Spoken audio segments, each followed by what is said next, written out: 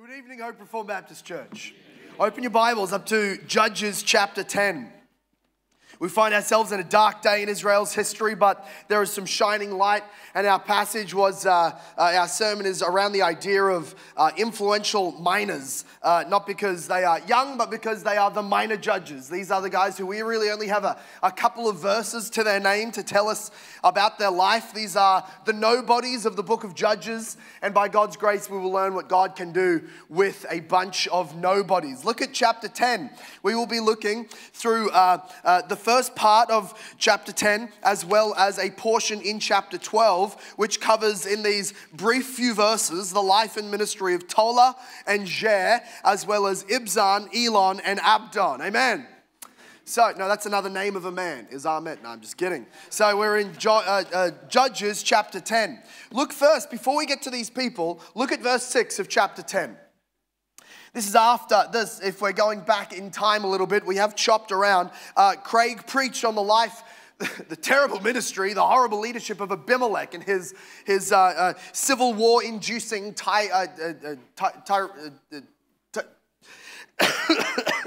tyrannic life. I'm getting there. Thank you for your patience.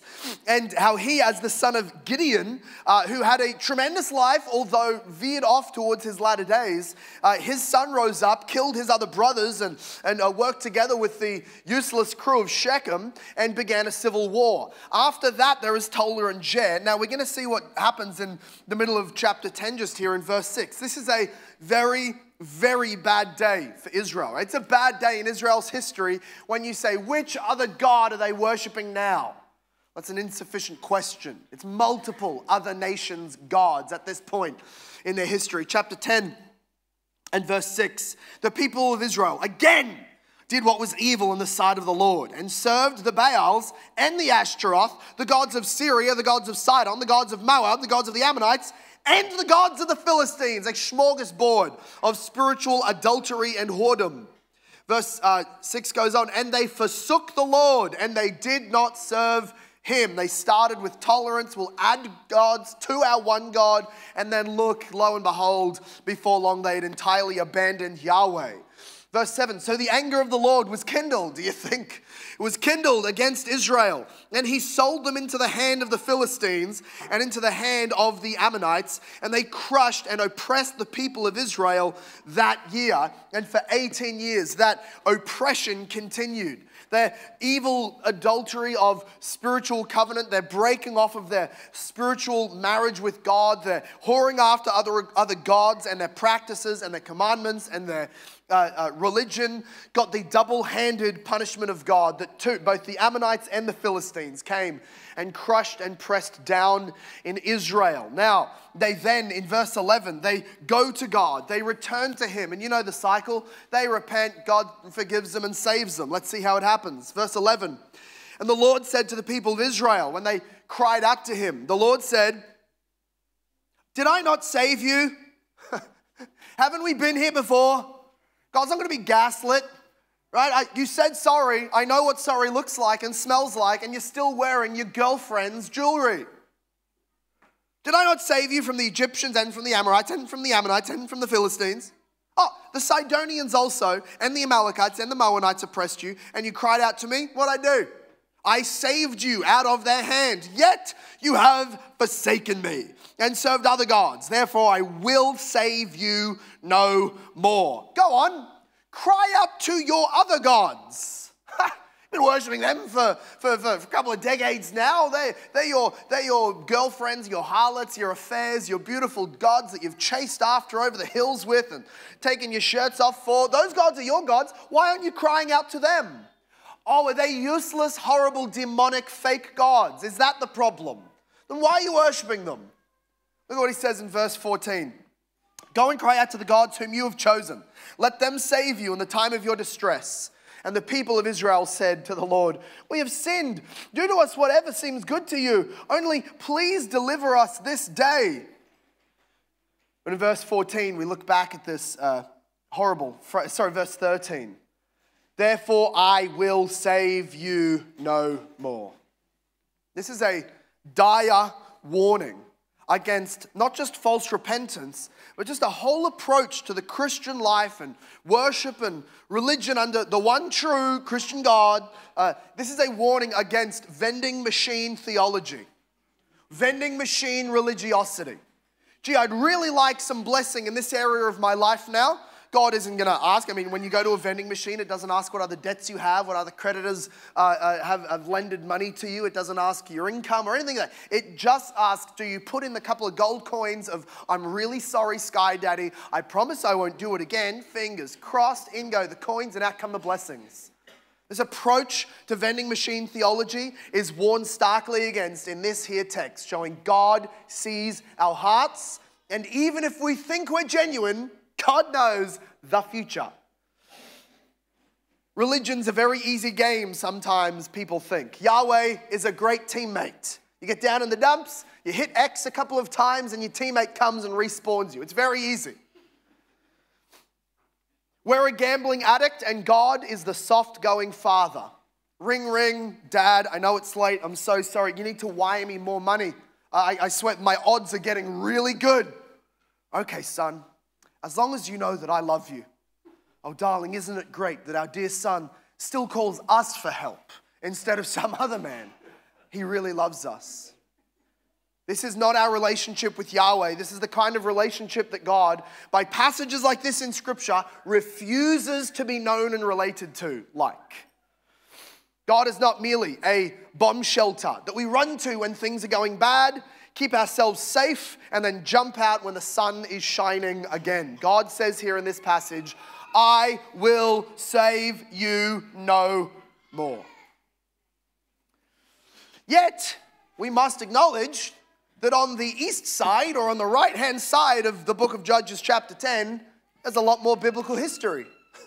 And if God did not save the Israelites anymore, then they would have been destroyed and consumed, and there wouldn't have been such a thing as the prophets and the chronicles of the kings, and then the exile, and then the return from the exile, and more prophets, and then the coming of the Messiah and the church and the new covenant age. So what is this doing here? If God has said, I will save you no more, why is there the rest of biblical history? Why is there so much Bible if that should have been the full stop to all of redemptive history? And God has said a phrase like this genuinely to his people, I will save you no more, not merely as a passionate off-the-cuff remark, but as a genuine threat to them that you can expect nothing of me.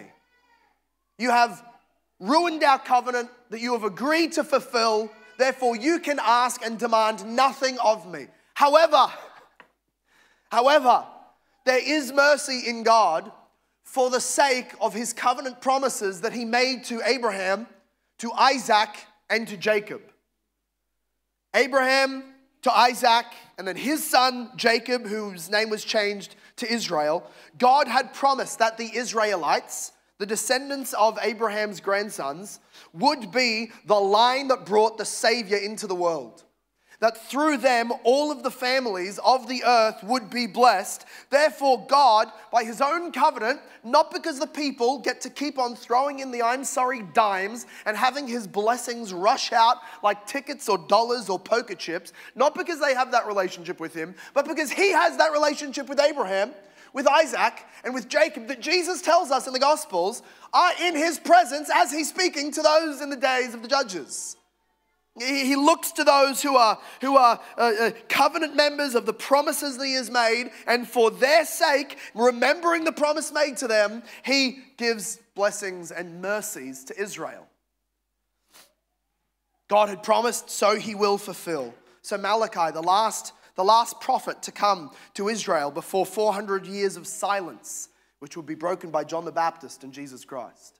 The last prophet said to Israel, the Lord does not change. The Lord your God does not change. Therefore, you are not consumed. It was true at the end of the Old Testament. It's true here, now at the beginning of their national history in the book of Judges. The only reason they are not consumed is because God has mercy, because God has a mission to accomplish. That is the only reason that they are not consumed. What we find in tonight's passages in chapter 10 and chapter 12 is that this mission of God includes absolute nobodies. So look at the story of Tola. It's just a couple of verses. The story of Tola. We're introduced to Tola, Jair, Ibzon, Elon, and Abdon. These are the minor judges. We have so little about them. These are the nobodies that God's glorious mission to mercifully send a savior through Israel's line, Jesus the Messiah. These are the sorts of nobodies that God's mission includes. After Abimelech, there arose to save Israel, this is chapter 10, verse 1, arose to save Israel, Tola. All right, cool name, dude. At least his dad and his grandfather have cool names. The son of Pua, son of Dodo. Not really. Okay, moving on. A man of Issachar, and he lived at Shamir in the hill country of Ephraim. And he judged Israel 23 years. Then he died and was buried at Shamir. Buried where he grew up, sort of a one-town guy. That's all we have. But after the mess of the administration that Abimelech left behind, the towns are all in flames. The halls of justice are deserted. The old books of the Constitution and the law codes, they're all just dusty at this point. The feasting halls are entirely empty. The gathering halls for worship are deserted. This is the kind of state that Abimelech left the country in after a bloodied massacre and civil war, and there arose Tola. In a dark, dark day for Israel's history, there God rose up this faithful man, Tola. And what a mess he had to deal with. It seems that though Israel, through Gideon, and though Israel had thwarted Midian, they'd thrown off the influence of Midian so that they would not be conquered, and yet they ended up, through their own success and distraction, they ended up thwarting themselves. Civil war run amok and ruined the country and left them what would have been defenseless had God not risen up Tola. He inherited an absolute mess.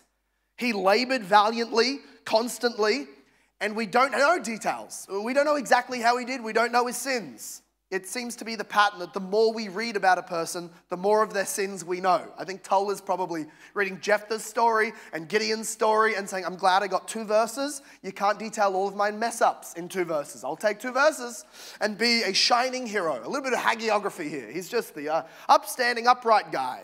Didn't do anything wrong, but he died. Of course, he had his own failures, but they're not listed here. Maybe there was twistings in the religious purity to Yahweh, but they're not listed here. They weren't significant enough that he derailed the flow of Israel's peace. We're not told that they had abject and absolute peace on all sides, which we're told in other generations of the judges, but we at least see that he judged. He was doing what, and then after him, as Jair rose up, there was a nation to judge. So he did a good enough job that Israel was protected. It was kept from being entirely conquered. There's no mention of idolatry or evil alliances or civil war. How did he do it? Was he a statesman, mastering the craft of politicizing and unifying people through legislation? Was he a preacher, bringing people back into a right knowledge of God as Moses had made him known? Was he a military leader, replenishing the forces, sharpening all the swords, and then making sure they stayed pointed at the other nations, not at themselves? We don't know. We don't know what he did, but God knows. And God included Tola here in this story for our benefit, because the point of Tola's story is that Tola is not the point of Tola's story. You might read this and go, 2 verses? That's not an entire story. No, that's right, because this story ain't about Tola. He's a tiny little character in an enormous story written by God about God. Not only the book of Judges, not only chapter 10, not only these 2 verses, but every day of all history and every page of scripture is all about God. The story includes you and I momentarily for a blip, light a candle, blow it out, and watch the smoke disappear. The psalmist says that's your life. In the span of history, moving on, I mean, how many billions of people have inhabited small towns, struggled through life, tended their animals, had children, and died? And we just have pottery and a few bits of bone to remind us that an entire civilization used to exist in these ash heaps or in these clay dams or in these fields. I wonder if human history will go long enough. I don't know. But I wonder if it'll go on long enough and whether our records and internet history will be destroyed good enough for people to sort of stumble upon what used to be this city, town, nation of Brisbane.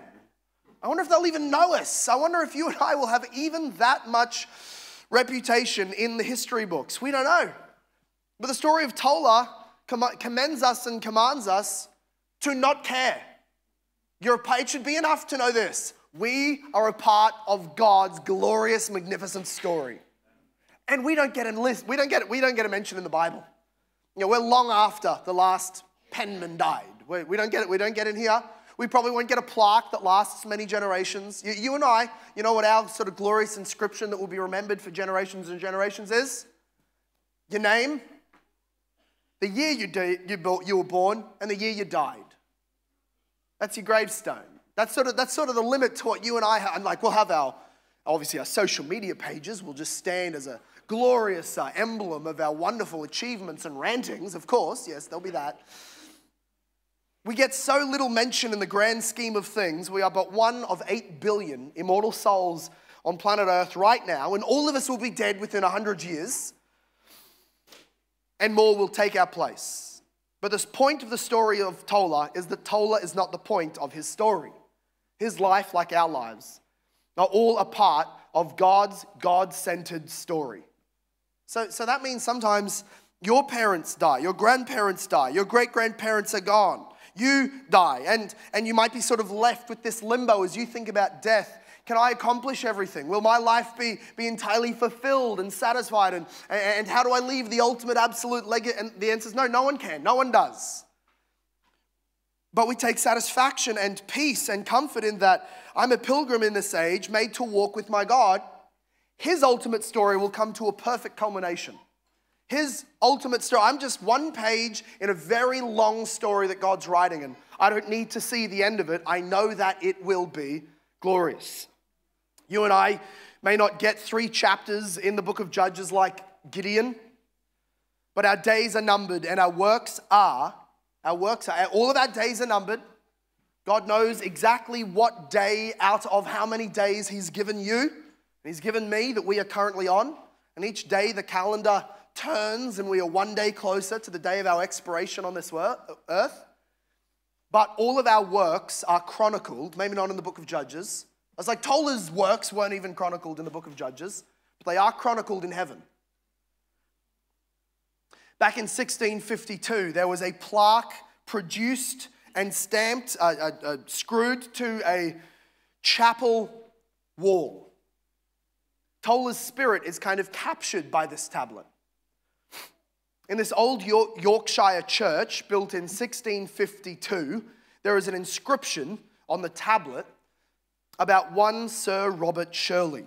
It says this: in the year 1652, when throughout England all things sacred were either profaned or neglected, this church was built by Sir Robert Shirley, whose special praise it is to have done the best of things in the worst of times, and to have hoped them in the most calamitous. That's a good legacy.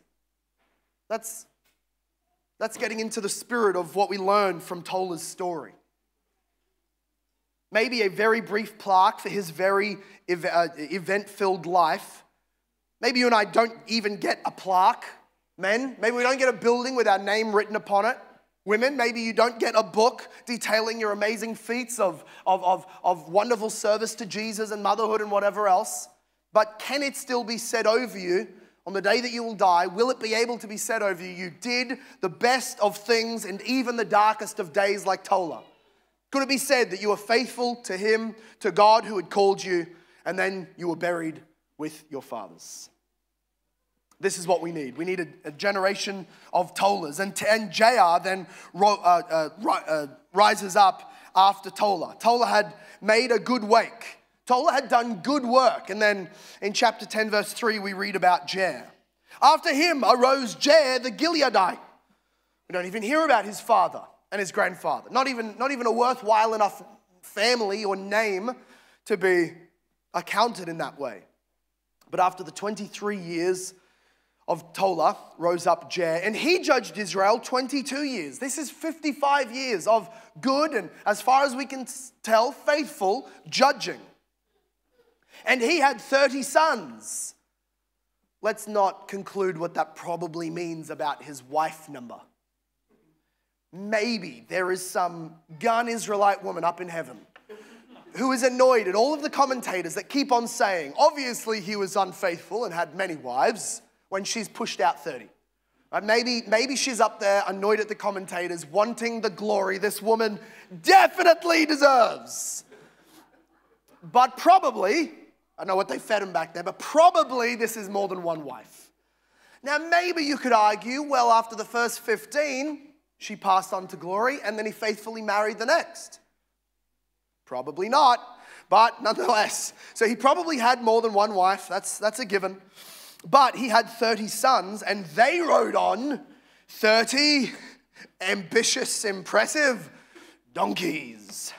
And he had 30 cities called Havoth Jair. That means cities belonging to Jair. He was very, very creative.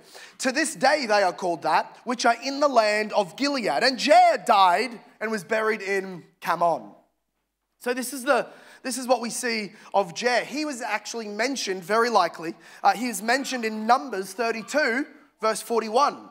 As Moses is giving the land over to different heads of the tribes, and Manasseh is going to take this area. And it says one of the sons of Manasseh, not a direct son, obviously, this is over 300 years later, but one of the sons of Manasseh would then go and take the cities and claim them and name them Havoth Jair.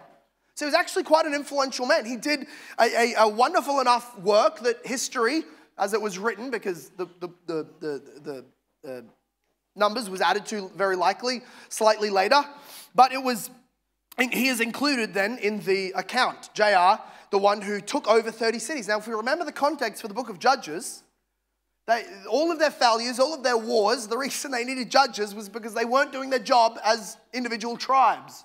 What was their job as individual tribes? Go in, multiply, take over the land, put them to the sword, kick them out. They've sinned against God in this land that he made long enough, get rid of them. So here's Jair. We're getting this sort of, this idea that he's faithful to the calling of his fathers. He's faithful to the whole national constitution and commission that God had given to Israel as they came into the land. This is, therefore, he's a good guy. That's the idea that we're meant to get. And over 30 cities, his sons ruled over. This is quite impressive. We read here about the donkeys, and we've learned that his taking of cities suggests his faith, his obedience. He was leading the whole country, but he was also leading by example in his own home and in his own tribe and cities. But it says here that he had 30 sons on 30 donkeys, and you read that and think, how unimpressive, how very poor he must have been. But in these days, this is actually a sign of his wealth and his pomp. Donkeys were they were the Ford F-250 of the ancient world. They were utilitarian. They were a ute, right? They weren't the Maserati horse that you ride through on the highways that are nicely paved. These are the bush-bashing utes that could haul, that could carry a load, and that made loud noises as they passed all the farm girls. This is the donkey. So his family had a fleet of 30 Ford F-250 diesel guzzling utes. That's like, he's rich, but he's redneck rich. You know what I mean? Like, he has an enormous house, but 80% of it is porch and garage. That's the kind of, not a fine china collection, just lots of tires and number plates up on his garage wall. That's the kind of guy Jair is. So, however, it is shown here that he refused to see his wealth as his alone. Right? He's a wealthy man, but he's judging. And he's utilizing the wealth that his family has for the good of the cities and the good of the nation, because what good is wealth in Israel if you're about to be taken over by another nation? What good is wealth in Israel if Israel is going to go to hell and the Philistines are going to come in and take over anyway? So he utilizes what wealth God had given him for the good of the nation. He's included here in this way. But he also died and was buried. Jair's life does say something about the goodness of Tola's work. We've seen in other sermons in this series that sinfulness and faithlessness of fathers and previous generations makes life a lot harder for those seeking to live godly lives the coming generations. Debts are accrued. Spiritual debts are accrued. Horrible practices are normalized in society. All of these kinds of things happen, and it makes the upcoming generation have to fight so much harder, not just against their own sin, but also against the multiplying enemy and the sins of their fathers that have become set in stone around them. Well, that is true, but also, so we see in Tola and Jair's life, that faithfulness also begets faithfulness. Tola had inherited an absolute mess of an administration and country, broken in civil war, with the halls of justice spattered with brother blood. And yet, by the time of his 22-year administration ending, Jair is able to come up and have so many children that they can ride in their utes on the hills, and they can populate the country, and they can take over city. And the Philistines or the Midianites are not chasing them down and stealing their trucks or stealing, by gang warfare, taking the goods off the back of their utes. This is not what is happening. This is a time of peace. They're having many children. They're having campfires. They're singing. They're not in hiding like in Gideon's day, threshing wheat inside a wine cellar. They are stocking up the wine cellar with good wine. There is faith on the rise. There is freedom among God's people, and therefore there is the ability for families to increase. Faith, freedom, family. These are not modern inventions after the Enlightenment for Western nations. These are good God-given attributes for people to pursue after. And Tola's faithfulness cleared the path and backburned much of the rubble and the weeds so that Jair could then come in his generation 20 years later with his children who are then receiving from him much blessing. So this is a testimony to Tola's faithfulness. We don't have many verses about him, but there's at least 55 years and hundreds of thousands, likely millions of Israelites benefiting from his leadership. Under Jair, again, it seems to be faithful. There's no idolatry mentioned. There's no conquering worth noting. Maybe nations came in, but they were quickly dealt with. And he lived a long life. He has a long leadership, though a short description. A long legacy. He is dead, but he is not forgotten. This is the life of Jair. Next, we can look at the story, and this is going to take us over to Judges chapter 12, and over in verse 8. This is after the civil war of Jephthah's day. So they had another dip. After Jephthah, there was Ibzon. Verse 8. After him, Ibzon of Bethlehem judged Israel. This is going to start off a 25-year period of faithful judging by these minor judges, Ibzon, Elon, and Abdon. So Ibzon rules from Bethlehem. He's judging Israel. He had 30 sons and 30 daughters. That's 60 kids. If he didn't have multiple wives, there's an even more amazing woman up in heaven wanting the glory, but let's just numerically guess he had at least 3 wives? Women, what's reasonable? Like, do we allocate 20 each? 10 each? I don't know. But nonetheless, a few wives and lots of kids. 30 sons, 30 daughters. Here's what he did. He gave in marriage the 30 daughters he gave in marriage outside his clan, and 30 daughters he brought in from outside for his sons. And he judged Israel 7 years. So this is saying that having 60 children, he married his daughters off to his distant relatives, to the rest of Israel. Israel is not in civil war anymore. They're not stealing each other's wives. They're not pillaging and stealing human beings and trafficking the women. They are giving in wonderful sort of cross-tribal wedding celebrations and single mingle nights. They are having a tremendous time of celebration, of unity. The nation is doing well. Weddings are on the rise. They are partying. Houses are filling. Children are bustling everywhere. This is a good sign this is a terrible sign for any people group when children are missing. I hope you come to church and you love at least the few cries and the coos and the noises. right? It says we're growing. It says families are multiplying. It says there's souls that are going to be taking up the mantle in the next generation. It's good.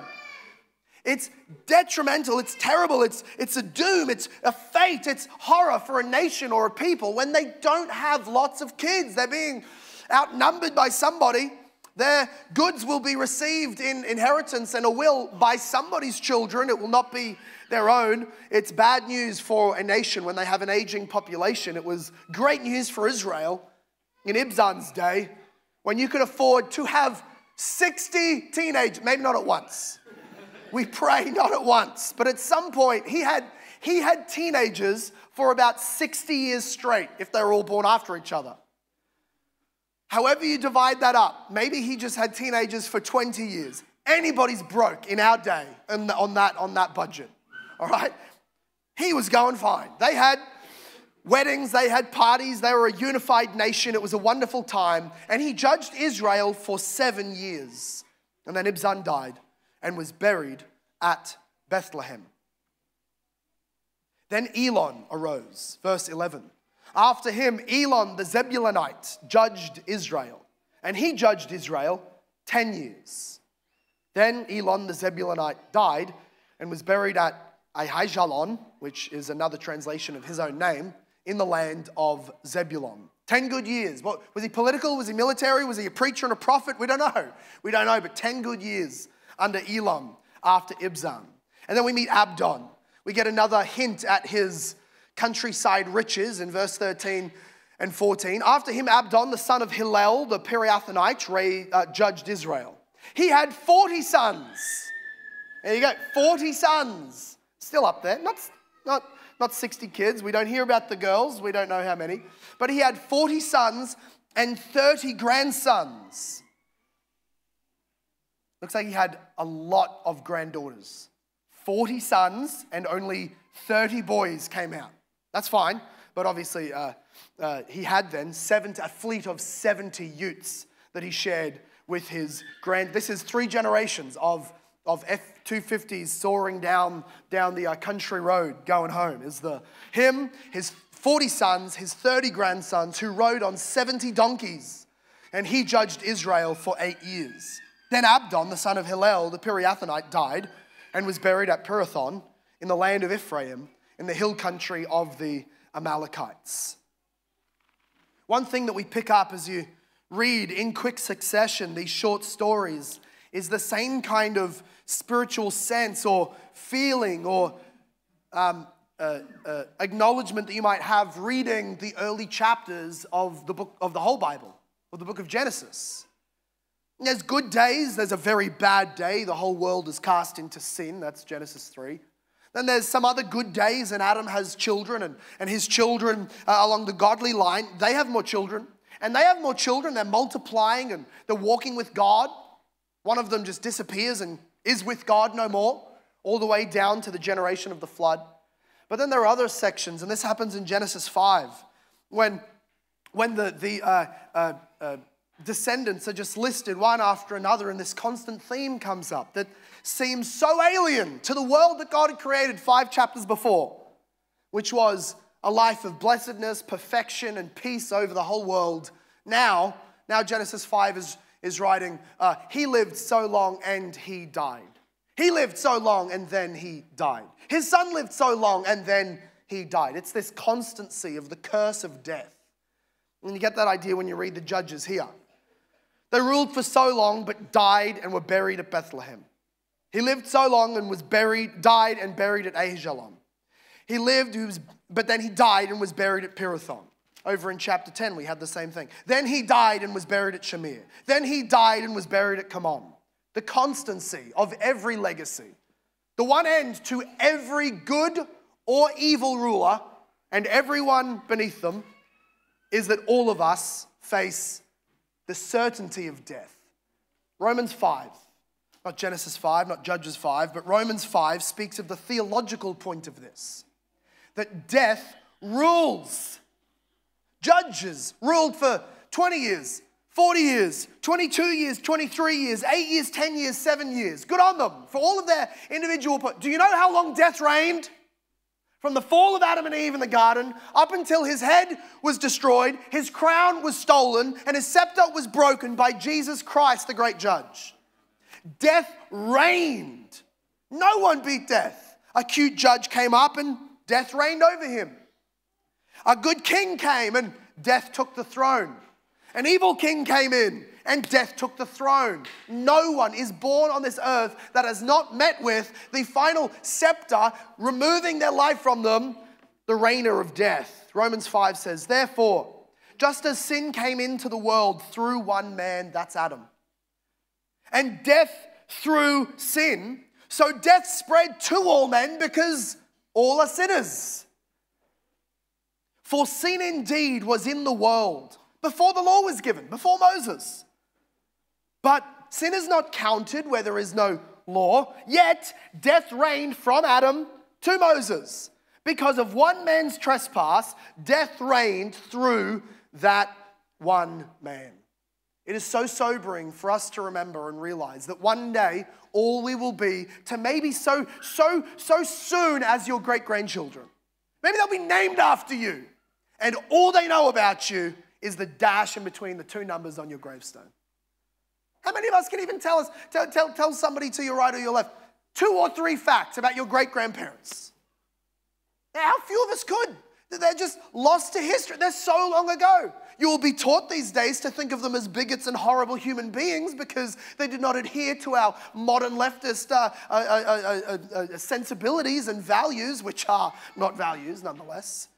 We just completely forgot. You and I will be there one day. We will be a distant memory. Maybe you'll get your name as one of your great-grandkids' middle names. But you will be forgotten. Just as maybe you're named after your great-grandparent, who may have done wonderful things and saved the family line and kept his children alive through harsh winters and a terrible depression or even a war. But we just forget about the past so quickly. And it's this somber realization and memory coming upon us now to remind us that all of us will one day die. The young and our youth and our fitness and our beginning our careers and starting our families, soon to be married, recently married, hoping to be married, all of us will die. And it does us good to remember that. The day of our death has been set from eternity past, and every day we get closer to it and it doesn't budge. We are closer to it than we were yesterday.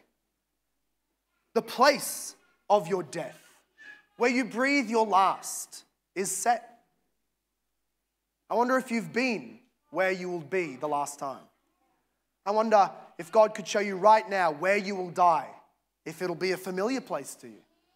Maybe it'll be in a country you've never been to, but somewhere out there in the world is marked with a flag that only God sees, the place that you and I, each of us, will die. We will be buried somewhere. Maybe family will scatter our ashes somewhere, and then we will be, before long, despite the best efforts of our children or chroniclers or biographers or those who loved you, we will be forgotten. This is the reality of death over the human race. This is what, at least in part, what these stories remind us. The question, the most important question over every single one of us is, when that day of death comes, when that place of your death is inhabited by you for the last time, will you in that moment be reconciled to the God you're about to go and give an account to? Will you pass through death as if one being chauffeured to the throne room of God? Or will you go through death as one being grabbed by the prison guards and thrown into the cell for your condemnation? What will be your relationship to God on that day? It must be one of reconciliation in and through the only way we can be reconciled and have forgiveness, Jesus Christ. Be reconciled to God.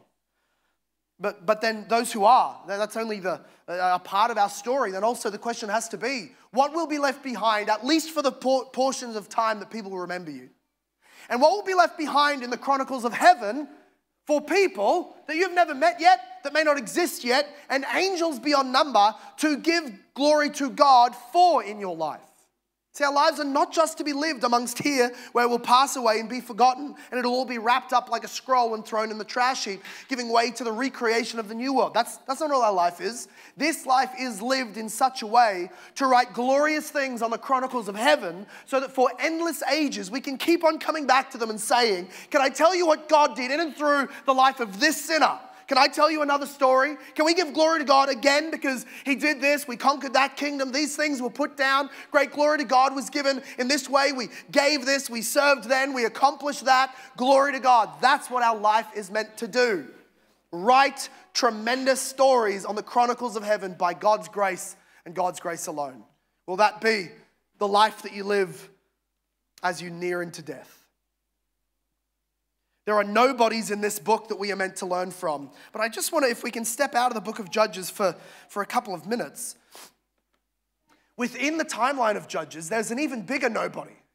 There's actually a family of even bigger nobodies than the ones we've read here today. They weren't even judges. They were hardly leaders in cities. All we know is that they had names. One man was a single small business owner. He owned a small ranch, a family-owned ranch. His name was Boaz. Boaz Farms. And then there was a woman who was actually a Moabite, a widowed Moabite, a childless, widowed Moabite, who didn't really belong among the Israelite people, except that her bitter mother-in-law allowed her to come back into Israel when she moved back from Moab. They're all losers in this story so far. Boaz was not a winner. He was not a military leader. He was not even married. It was like 60 girls getting born in the next farm over. He couldn't get one of them. Right? He's not a ladies' man, this Boaz.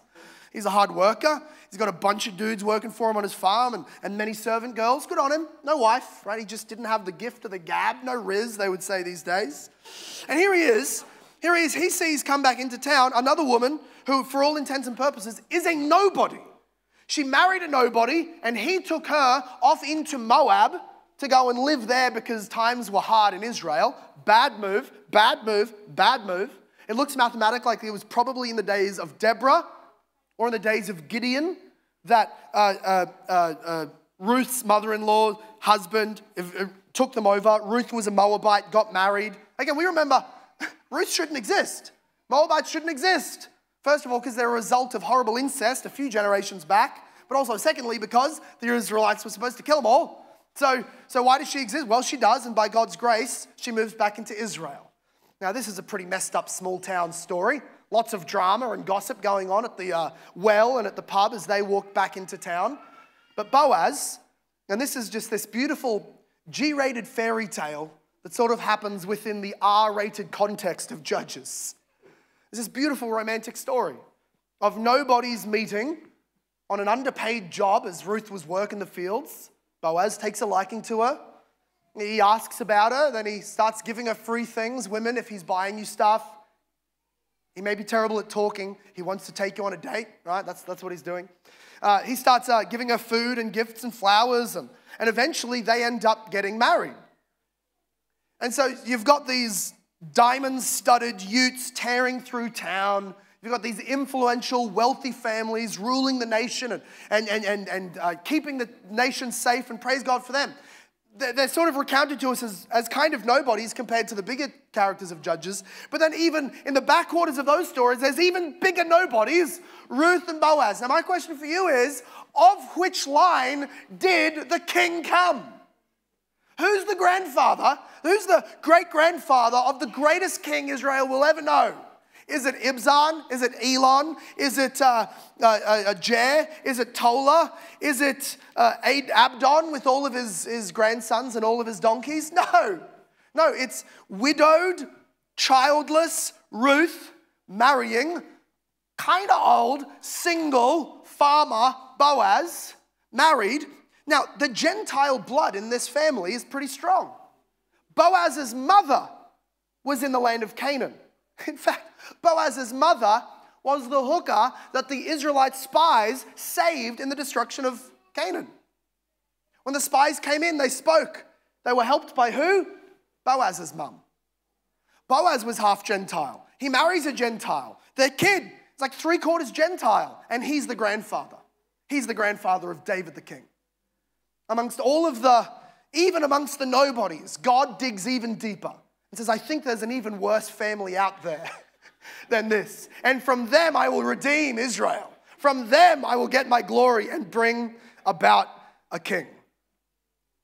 But of course, this is also not just how God is telling the story of the whole Bible in and through this chapter in the book of Judges, which is that he's preparing the way secretly, without even a mention in the book of Judges, for the king to come. But it also points us to somebody, maybe the only person, who's a bigger nobody than everybody we've looked at in the book of Judges so far. And that is a young man named Joshua, who was born in or around the year 0 BC. He becomes the C of the AD BC deal, right? Joshua, or in English we call him Jesus. And he's born